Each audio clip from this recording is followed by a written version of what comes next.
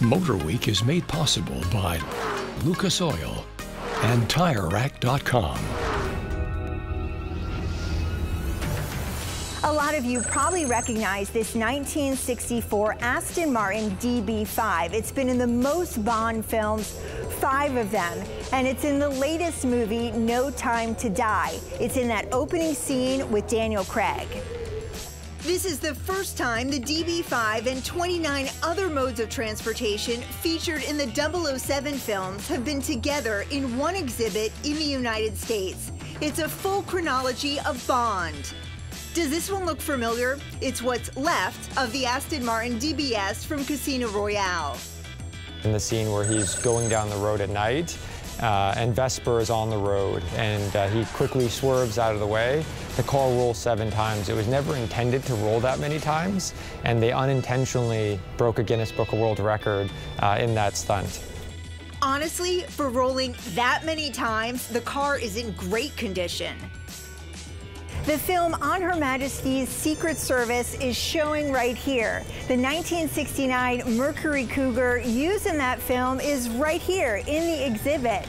In the film, James Bond's wife drove this vehicle most of the time. She showed off her driving skills, ending up in the middle of a stock car race on a frozen track. I think it was a completely new atmosphere for Bond, and so it kind of just helped develop that car was much more capable. The XR7 Cougar was just a cool car, 7-liter engine, extremely powerful, American car featured in British film. Some say a car is nothing without the story behind it, and the 007 films certainly helped develop that story.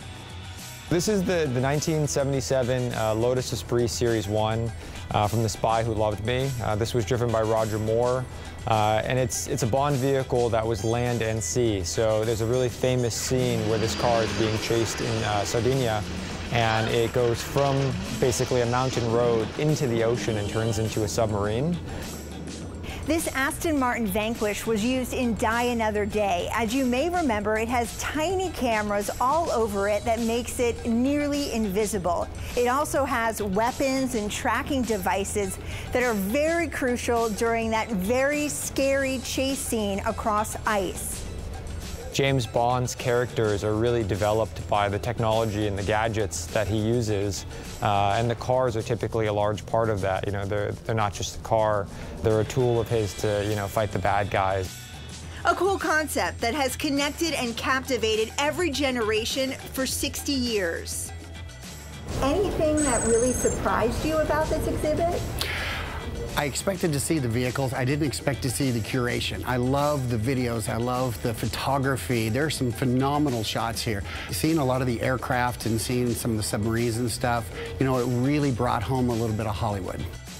Surrounded by all these incredible 007 cars for most of the day, I had the urge to get in the driver's seat and take them out for a spin. Since that's not in the cards for me, binge watching all the Bond movies may just satisfy my need for speed for now.